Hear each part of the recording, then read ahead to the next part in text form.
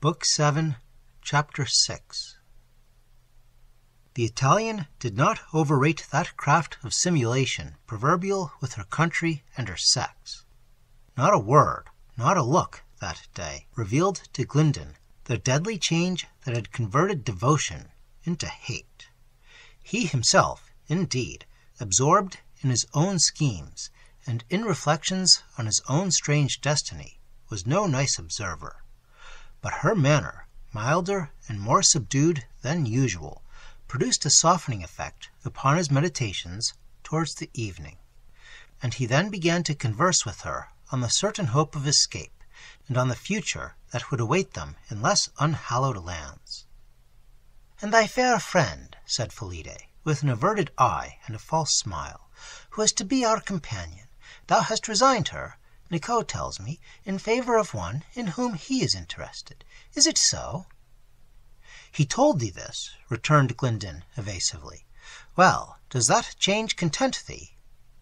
"Traitor!" muttered Felice, and she rose suddenly, approached him, parted the long hair from his forehead caressingly, and pressed her lips convulsively on his brow. "This were too fair a head for the doomsman," she said, with a slight laugh, and, turning away, appeared occupied in preparations for their departure. The next morning, when he rose, Glyndon did not see the Italian. She was absent from the house when he left it.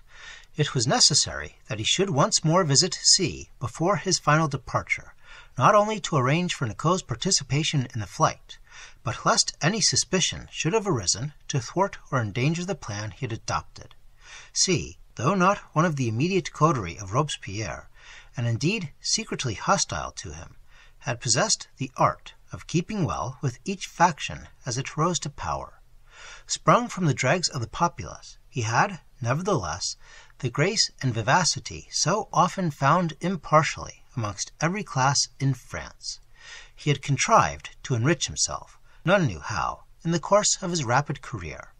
He became, indeed, ultimately one of the wealthiest proprietors of Paris, and at that time kept a splendid and hospitable mansion. He was one of those whom, for various reasons, Robespierre deigned to favor, and he had often saved the proscribed and suspected by procuring them passports under disguised names, and advising their method of escape. But C was a man who took this trouble only for the rich. The incorruptible Maximilian, who did not want the tyrant's faculty of penetration, probably saw through all his maneuvers, and the avarice which he cloaked beneath his charity. But it was noticeable that Robespierre frequently seemed to wink at, nay, partially to encourage, such vice in men whom he meant hereafter to destroy, as would tend to lower them in the public estimation, and to contrast with his own austere and unassailable integrity and purism. And, doubtless, he often grimly smiled in his sleeve at the sumptuous mansion and the griping covetousness of the worthy citizen C. To this personage, then, Glyndon musingly bent his way. It was true, as he had darkly said to Viola, that in proportion as he had resisted the spectre, its terrors had lost their influence. The time had come at last when, seeing crime and vice in all their hideousness, and in so vast a theatre, he had found that in vice and crime there are deadlier horrors than in the eyes of a phantom fear. His native nobleness began to return to him. As he passed the streets, he revolved in his mind projects of future repentance and reformation. He even meditated, as a just return for Felice's devotion, the sacrifice of all the reasonings of his birth and education. He would repair whatever errors he had committed against her by the self-immolation of marriage with one little congenial with himself. He who had once revolted from marriage with the noble and gentle Viola, he had learned in that world of wrong to know that right is right, and that heaven did not make the one sex to be the victim of the other. The young visions of the beautiful and the good rose once more before him, and along the dark ocean of his mind lay the smile of reawakening virtue as a path of moonlight. Never, perhaps, had the condition of his soul been so elevated and unselfish. In the meanwhile, Jean Nicot, equally absorbed in dreams of the future, and already in his own mind laying out the best advantage the gold of the friend he was about to betray, took his way to the house honored by the residence of Robespierre. He had no intention to comply with the relenting prayer of Felipe that the life of Glinden should be spared. He thought with Barrère, Il n'y a que la mort qui ne revient pas. In all men who have devoted themselves to any study or any art with sufficient pains to attain a certain degree of excellence, there must be a fund of energy immeasurably above that of the ordinary herd. Usually, this energy is concentrated on the objects of their professional ambition, and leaves them, therefore, apathetic to the other pursuits of men. But where those objects are denied, where the stream has not its legitimate vent, the energy, irritated and aroused, possesses the whole being, and if not wasted on desultory schemes, or if not purified by conscience and principle, becomes a dangerous and destructive element in the social system, through which it wanders in riot and disorder. Hence, in all wise monarchies, nay, in all well-constituted states, the peculiar care with which channels are opened for every art and every science. Hence the honor paid to their cultivators by subtle and thoughtful statesmen, who, perhaps for themselves, see nothing in a picture but colored canvas, nothing in a problem but an ingenious puzzle. No state is ever more in danger than when the talent that should be consecrated to peace has no occupation but political intrigue or personal advancement. Talent unhonored is talent at war with men. And here it is noticeable that the class of actors, having been the most degraded by the public opinion of the old regime, their very dust deprived of Christian burial, no men, with certain exceptions in the company especially favored by the court, were more relentless and revengeful among the scourges of the Revolution. In the savage Collot de Bois, mauvais comédiens, were embodied the wrongs and the vengeance of a class. Now the energy of Jean Nicot had never been sufficiently directed to the art he professed. Even in his earliest youth, the political disquisitions of his master, David, had distracted him from the more tedious labors of the easel. The defects of his person had embittered his mind. The atheism of his benefactor had deadened his conscience. For one great excellence of religion, above all the religion of the cross, is that it raises patience first into a virtue and next into a hope. Take away the doctrine of another life, of requital hereafter, of a smile of a Father upon our sufferings and trials in our ordeal here, and what becomes of patience? But without patience, what is man? And what a people? Without patience, art never can be high. Without patience, liberty never can be perfected. By wild throes and impetuous, aimless struggles, intellect seeks to soar from penury, and a nation to struggle into freedom. And woe, thus unfortified, guideless, and unenduring, woe to both. Nicot was a villain as a boy. In most criminals, however abandoned, there are touches of humanity, relics of virtue, and the true delineator of mankind often incurs the taunt of bad hearts and dull minds, for showing that even the worst alloy has some particles of gold, and even the best that came stamped from the mint of nature have some adulteration of the dross. But there are exceptions, though few, to the general rule. Exceptions when the conscience lies utterly dead, and when good or bad are things indifferent, but as means to some selfish end. So was it with the protégé of the atheist. Envy and hate filled up his whole being, and the consciousness of superior talent only made him curse the more all who passed him in the sunlight with a fairer form or happier fortunes. But, monster though he was, when his murderous fingers gripped the throat of his benefactor, Time, and that ferment of all evil passions, the rain of blood, had made in the deep hell of his heart a deeper still. Unable to exercise his calling, for even had he dared to make his name prominent, revolutions are no season for painters, and no man, no, not the richest and proudest magnate of the land, has so great an interest in peace and order, has so high and essential a stake in the well-being of society, as the poet and the artist. His whole intellect, ever restless and unguided, was left to ponder over the images of guilt most congenial to it. He had no future but in this life, and how in this life had the men of power around him, the great wrestlers for dominion, thriven. All that was good, pure, unselfish, whether among royalists or republicans, swept to the shambles, and the deathsmen left alone in the pomp and purple of their victims. Nobler paupers than Jean Nicot would despair, and poverty would rise in its ghastly multitudes to cut the throat of wealth, and then gash itself limb by limb, if patience, the angel of the poor, sat not by its side, pointing with solemn finger to the life to come. And now, as Nicot neared the house of the dictator, he began to meditate a reversal of his plans of the previous day. Not that he faltered in his resolution to denounce Glinden, and Viola would necessarily share his fate as a companion and accomplice.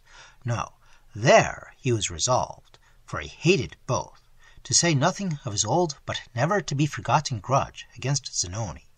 Viola had scorned him, Glinden had served him, and the thought of gratitude was as intolerable to him as the memory of insult. But why, now, should he fly from France? He could possess himself of Glinden's gold. He doubted not that he could so master Filide by her wrath and jealousy that he could command her acquiescence in all he proposed. The papers he had purloined, Desmoulins' correspondence with Glinden, while it ensured the fate of the latter, might be eminently serviceable to Robespierre, might induce the tyrant to forget his own old liaisons with Vider, and enlist him among the allies and tools of the King of Terror. Hopes of advancement, of wealth, of a career, again rose before him. This correspondence, dated shortly before Camille Desmoulins' death, was written with that careless and daring imprudence which characterized the spoiled child of Danton. It spoke openly of designs against Robespierre. It named confederates whom the tyrant desired only a popular pretext to crush. It was a new instrument of death in the hands of the death compeller. What greater gift could he bestow on Maximilian the incorruptible? Nursing these thoughts, he arrived at last before the door of Citizen Duplex. Around the threshold were grouped in admired confusion some 8 or 10 sturdy Jacobins, the voluntary bodyguard of Robespierre, tall fellows, well armed, and insolent with the power that reflects power, mingled with women, tall and fair, and gaily dressed, who had come, upon the rumor that Maximilian had had an attack of bile, to inquire tenderly of his health. For Robespierre, strange though it seem, was the idol of the sex. Through this cortege, stationed without the door, and reaching up the stairs to the landing-place, for Robespierre's apartments were not spacious enough to afford sufficient antechamber for levees so numerous and miscellaneous, Nicot forced his way, and far from friendly or flattering were the expressions that regaled his ears. "Aha, le joli Polichinelle," said a comely matron, whose robe his obtrusive and angular elbows cruelly discomposed. But how could one expect gallantry from such a scarecrow? "Citizen, I beg to advise thee that thou art treading on my feet. I beg thy pardon, but now I look at thine, I see the hall is not wide enough for them." "Oh, Citizen Nicot!" cried a Jacobin, shouldering his formidable bludgeon, "and what brings thee hither? Thinkest thou that Hebert's crimes are forgotten already? Off, sport of nature, and thank the Etre Supreme that he made thee insignificant enough to be forgiven." "A pretty face to look out of the national window," said the woman whose robe the painter had ruffled. "Citizens," said Nicot, white with passion, but constraining himself so that his words seemed to come from grinded teeth, "I have the honor to inform you that I seek the representant upon business of the utmost importance to the public and himself, and," he added slowly and malignantly, glaring round, "I call all good citizens to be my witnesses when I shall complain to Robespierre of the reception bestowed on me by some amongst you." There was in the man's look and his tone of voice so much of deep and concentrated malignity that the idlers drew back, and as the remembrance of the sudden ups and downs of revolutionary life occurred to them, several voices were lifted to assure the squalid and ragged painter that nothing was farther from their thoughts than to offer affront to a citizen whose very appearance proved him to be an exemplary sans-culotte.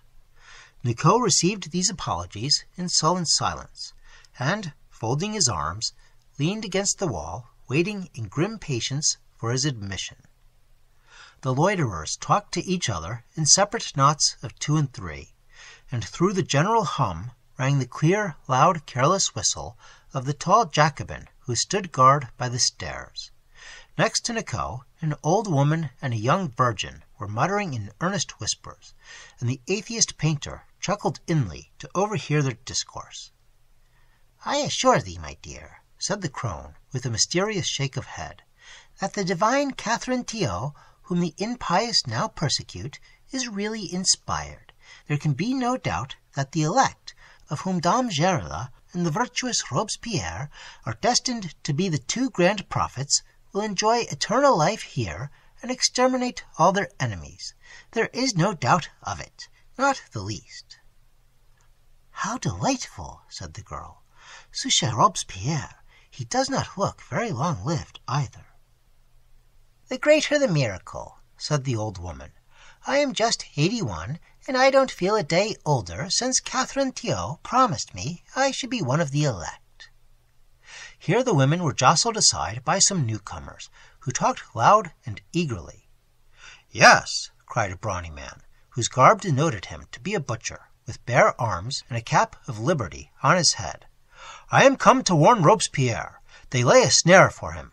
They offer him the Palais National. On ne peut être ami du peuple et habiter un palais." "No, indeed," answered a cordonnier. "I like him best in his little lodging with the menuisier. It looks like one of us." Another rush of the crowd, and a new group were thrown forward in the vicinity of Nicot, and these men gabbled and chattered faster and louder than the rest.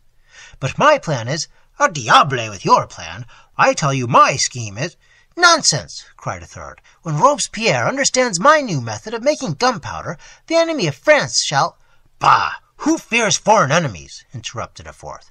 "The enemies to be feared are at home. My new guillotine takes off 50 heads at a time." "But my new constitution!" exclaimed a fifth. "My new religion, citizen," murmured complacently a sixth. "Sacre mille tonnerres! Silence!" roared forth one of the Jacobin guards, and the crowd suddenly parted as a fierce-looking man, buttoned up to the chin, his sword rattling by his side, his spurs clinking at his heel, descended the stairs, his cheeks swollen and purple with intemperance, his eyes dead and savage as a vulture's. There was still a pause, as all, with pale cheeks, made way for the relentless Henriot. Scarce had this gruff and iron minion of the tyrant stalked through the throng, than a new movement of respect and agitation and fear swayed the increasing crowd, as there glided in, with the noiselessness of a shadow, a smiling, sober citizen, plainly but neatly clad, with a downcast, humble eye, a milder, meeker face no pastoral poet could assign to Corydon or Thyrsis. Why did the crowd shrink and hold their breath? As the ferret in a burrow crept that slight form amongst the larger and rougher creatures that huddled and pressed back on each other as he passed. A wink of his stealthy eye, and the huge Jacobins left the passage clear, without sound or question. On he went to the apartment of the tyrant, and thither will we follow him.